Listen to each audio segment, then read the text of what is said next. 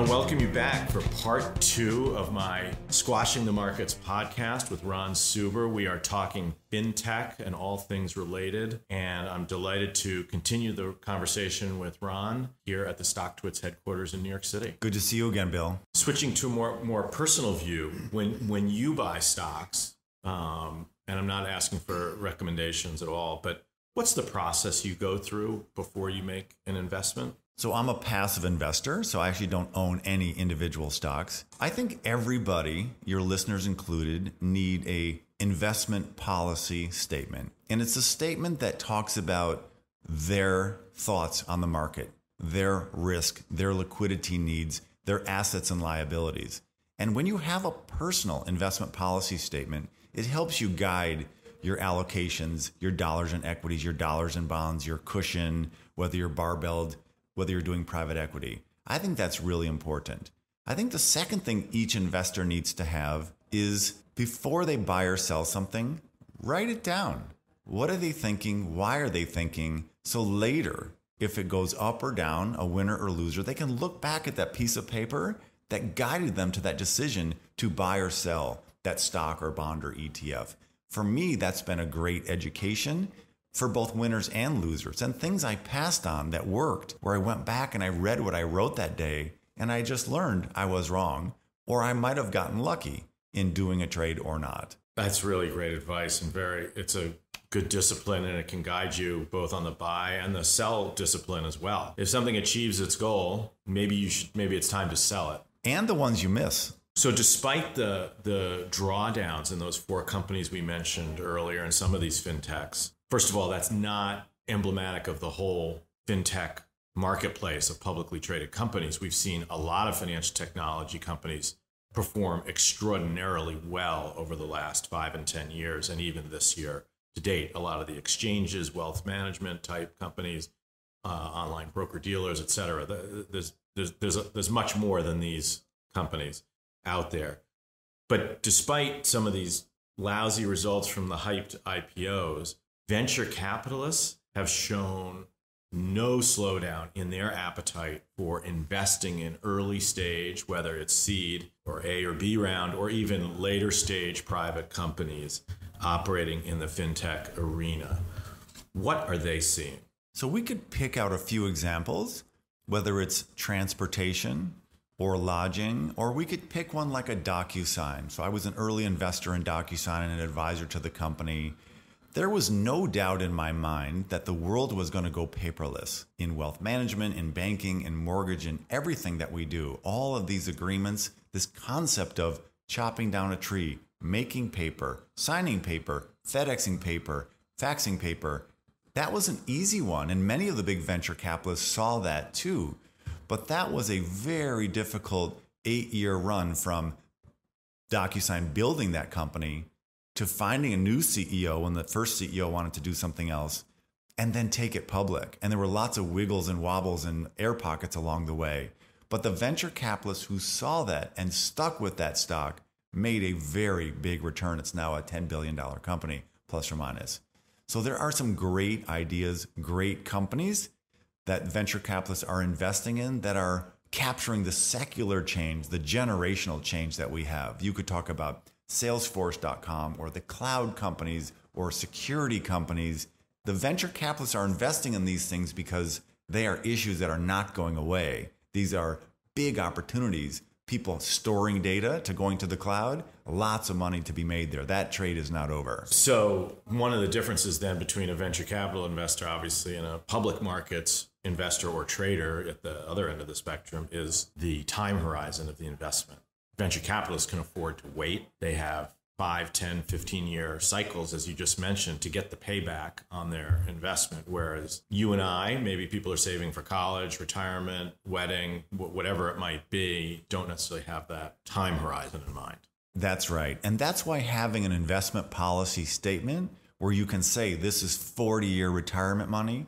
What's the theme? What's the index? What's the region? What's the company that I want to invest in? And this will be held forever till I retire or for some other purpose.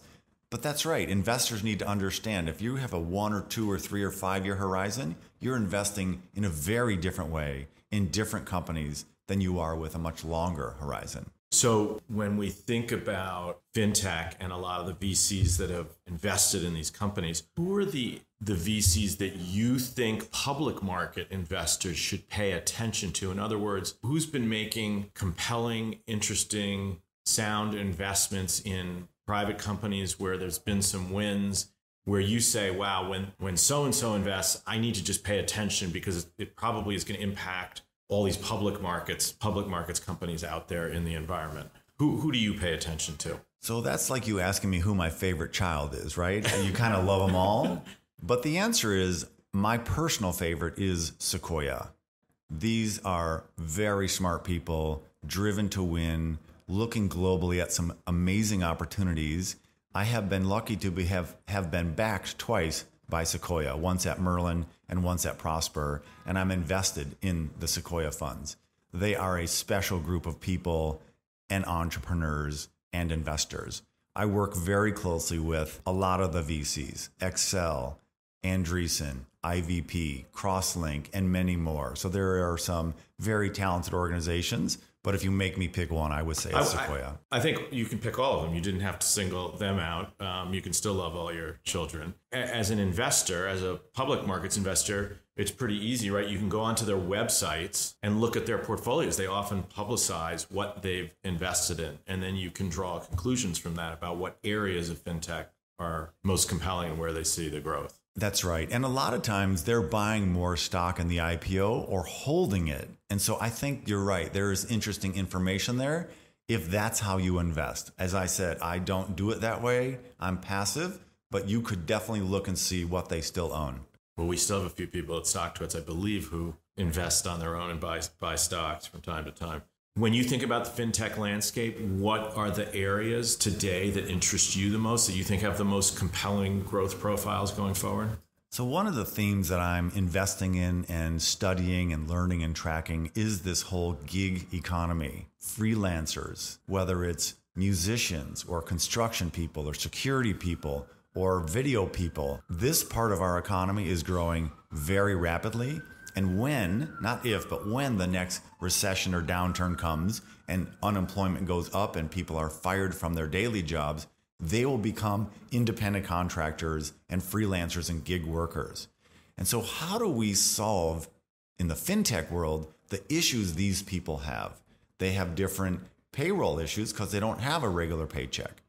They may need to borrow money for 2 weeks before the job is done and the invoice is paid. Insurance is different. Everything's different for these people, these gig workers. And so I've invested in a company that solves for the layer between these gig workers and their money. And that company is private. It just raised a big round of venture capital. It's not announced yet, but I'm spending a lot of time working to solve for the needs, borrowing, saving, lending, payroll, cash flow, insurance, and everything for this group, the gig economy. I think we can't talk about fintech. We're going to shift gears here a little bit, but I don't think you can talk about fintech today without talking about cryptocurrency and Bitcoin for a little bit. Can you give us some overview thoughts there on this new type of asset, whether it is an asset or a currency, or what do you think it is? Is it a fad? Is it here to stay? So when the internet came out, and people tried to understand, what is this www. something thing? What is this email thing? What is this internet, HTTP what? Everybody thought it was about email, but it really was about Amazon and Facebook and YouTube and eBay and changing the way everything works on the internet. The analogy here is distributed ledger. Everybody thinks it's about the coin, about the crypto coin, this crypto asset. It's not. Think of the crypto thing like email. It's just the beginning of a big, big new thing, which is the distributed ledger. So my point to you is don't focus on the coin because the winning coin doesn't even exist today. It's coming soon. You may have a Disney coin or an Amazon coin or a JP Morgan coin where we use these coins for a real purpose. These are not investment vehicles, things you buy to make money on, but the real value of the distributed ledger is coming. So think about everything we do. All our healthcare records should be in a distributed ledger, and we give the keys to the ledger to our dentist, to our doctor, to our pharmacist, so they can see the truth, the path and pattern and past of our healthcare. If we want to go buy a piece of art, there should be a distributed ledger. Where was it painted? Who was the painter? Was it ever fixed? Was it ever sold? Same with your wine and your whiskey, and all those things you buy should be on the ledger. To me, that's where the value of this whole thing is, not in the coin per se. Which raises a lot of questions about security, because we've seen dozens and dozens of hacks within Bitcoin, stolen money, and nobody knows where the hell it goes. You know, when you start talking about healthcare records and things like that, there's certainly a lot of sensitivity around it. Do we have the capability to safeguard this information? Absolutely. Even though you've seen, like last week, I guess Capital One, you know, just another million social security numbers out there floating around now. It's a problem. It's not going away, but we can solve for this. And I think that the chain, the distributed ledger, is part of the answer to that problem. Let's just shift gears. This is really my final question about fintech per se. Let's talk about regulatory environment and what's on the minds of regulators right now in the U.S. I know you've had lots of conversations with them over the years, interactions. We've seen in other countries, quote unquote, fintech sandboxes being created, or special regulations around fintechs to encourage innovation in financial services. What's going on here in the U.S. right now with respect to fintech? What's the general environment? So when I travel and meet the regulators from around the world, there's usually one or two. For example, in Singapore, it's the MAS, right? The Monetary Authority of Singapore. When I go to China, there's the PBOC. When I go to Europe, there's one or two regulators. Here in the US, there are 7, right? Mm-hmm. Actually, I would argue there are more. 57, I would Correct. think, right? There are actually all the states, plus FTC, FDIC, SEC, right? All the different groups. So it's very hard here to try to do business in all these states and deal with all the different states. And every 2 years, there's new regulators in each state, and they may or may not want to change things or redo things. The regulators are definitely trying to get ahead of this ball, ahead of the curve, and protect the consumer from Ponzi schemes, from fraud, and really from abuse. And you're seeing the regulators crack down on some of these fintechs who are getting a little too cute and trying to step around the laws, and it's really not to the benefit of the consumer. So I've been working very proactively with regulators and the sandboxes, and you've seen the regulators join the sandboxes to create safe areas where fintechs and incumbents can work together with data to try to come up with better solutions for consumers. But they have an important role here, and we need to make sure we are proactive and communicate with them before there's a problem. Do you think the recent crackdown on EarnIn, which is a fintech company with a close to $1 billion valuation, I believe, is indicative of where the regulators are heading, or is that a kind of a one-off case? So I won't comment specifically about that company, but I think there's more of that to come, where the regulators are seeing that these fintechs really, not that one in particular, aren't doing a service for the consumer, and it's not clear, and it has to be. Trust and transparency are critical. It takes years to earn this and just a moment or two to lose it. And I think the regulators need to keep doing these things to keep everybody honest for the benefit of the consumer. Just in general, what advice would you give to public market investors about investing in fintech stocks in particular? You've talked about some general investment statements, some general advice about investing overall, but what is it about fintechs that people should be looking for, analyzing, reading, etc.? So I caution every investor about getting into private investments. It's easy to get in, it's hard to get out. There isn't liquidity in lots of these companies. Number 2, it's really about the entrepreneur, their IQ, their EQ, their emotional quotient, their emotional intelligence, and their AQ, their adversity quotient, their resilience and grit. If you can find the right entrepreneur who has the right business model, the right team, the right culture, mission, vision, and values, and can execute and do good for the consumer and make the debt work and the equity work and find a way to make money, there may be a way to have a 10 or 20x return and get liquidity. But there's a lot of losers along the way that nobody talks about.